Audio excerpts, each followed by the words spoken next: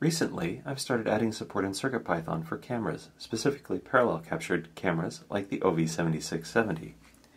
Here, I'm showing the in-camera test pattern on a Grand Central M4 and a Raspberry Pi Pico. This really needs a tailor-made breakout board if you want to avoid a messy breadboard or ad hoc modifications.